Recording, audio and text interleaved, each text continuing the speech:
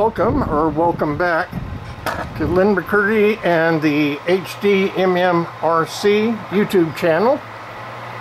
Today, something a little different. We're visiting Pat Ray, president of the High Desert Modular Model Railroad Club, and his layout.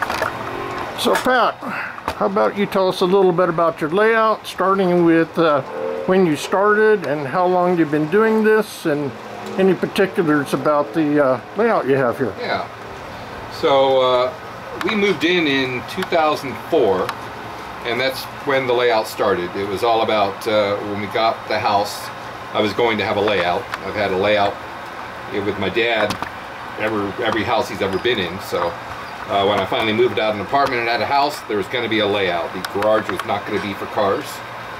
And so it was a constant struggle at that time to make sure that you kept the garage free of boxes and clutter and everything else. So started out with just a basic idea of a little switching layout over on the other side, which I call City of Industry, and it was based loosely off of the John Allen time saver. And basically did that and left it open with a Y on both ends, so that way I could expand. And so it was always a expansion. It was always about building more and doing something more. I never actually dreamed of doing it as I've done it, basically going up.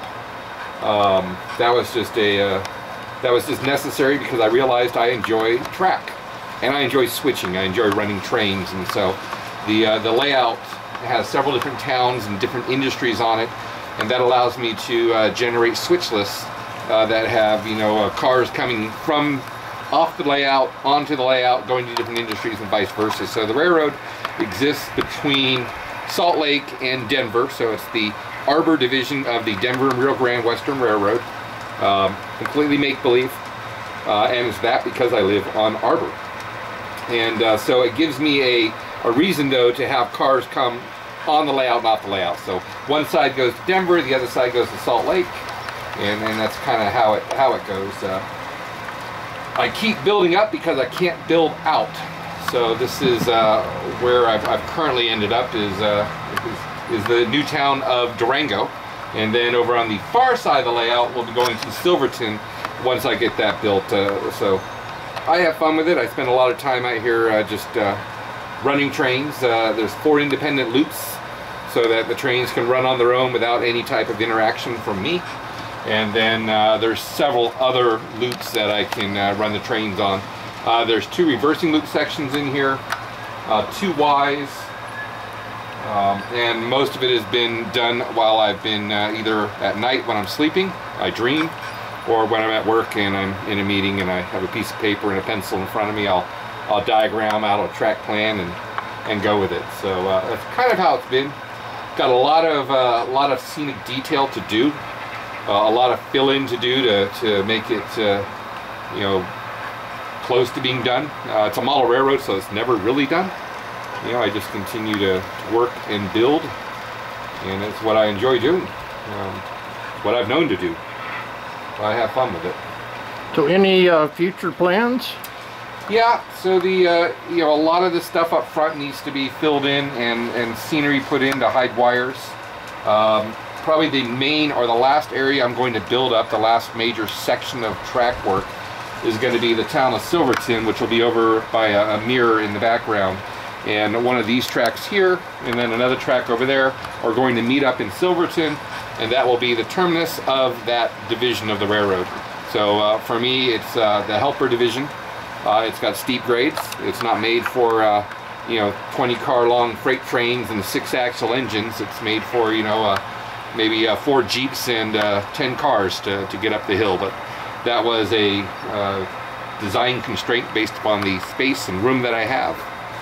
But that will be the next and final part, and then I think I can go back and start filling in with scenery to, you know, cover up the spots where you got a lot of stuff that doesn't make sense as far as plywood floating in the middle of the air. Of course, it's pretty obvious this is HO and DCC. And what is your power supply for this? Digitrack, I believe. Yeah. So I use Digitrack's system, and works well. I use Tortoises and DS64s. Actually, I have a couple Cobalts switch machines mounted here.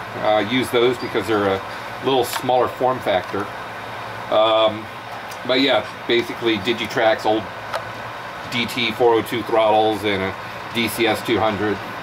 I have the layout divided up into power districts, so that way I can, you know, troubleshoot and find issues. You know, I have lights on all the buildings, and maybe later when the sun goes down I can turn those on. So that's it in a nutshell. Okay. I do use software from a company called Ship It to generate switch lists for running around. Well, thank you for letting me come over and video your layout and hearing all about it. Absolutely. And as we always conclude, from the mountains to the sea, from the desert of California, keep on modeling.